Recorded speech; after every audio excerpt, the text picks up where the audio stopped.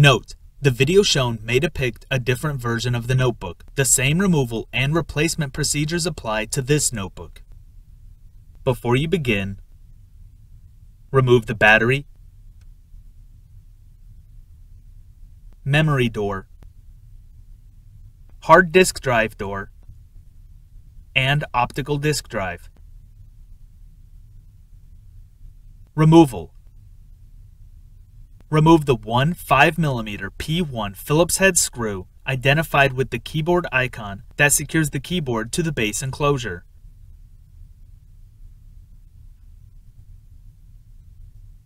Using a probe tool, gently press into the opening identified with a keyboard icon until the keyboard releases from the top cover.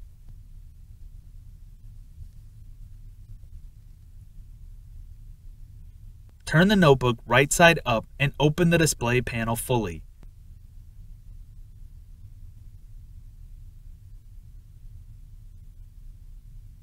Using your finger or a flat-bladed, non-marring tool, gently lift up on the rear edge of the keyboard to disengage the keyboard from the top cover. Slide the keyboard towards the rear of the notebook to release the tabs at the front of the keyboard. Turn the keyboard face down on the top cover.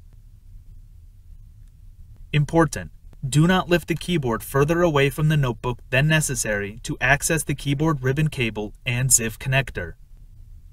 Gently lift up on the locking bar of the keyboard ZIF connector and remove the keyboard ribbon cable.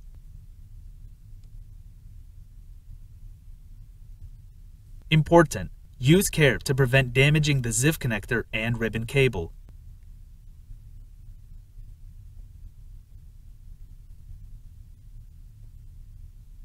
Remove the keyboard.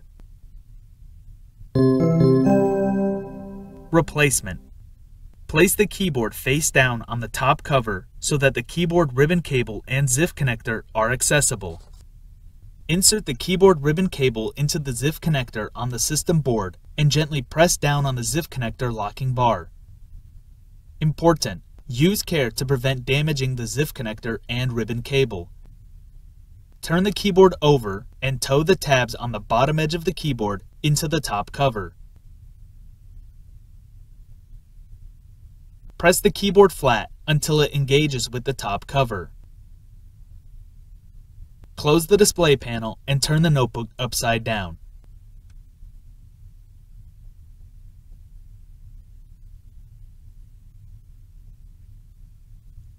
Replace the one 5mm P1 Phillips head screw identified with a keyboard icon that secures the keyboard to the base enclosure.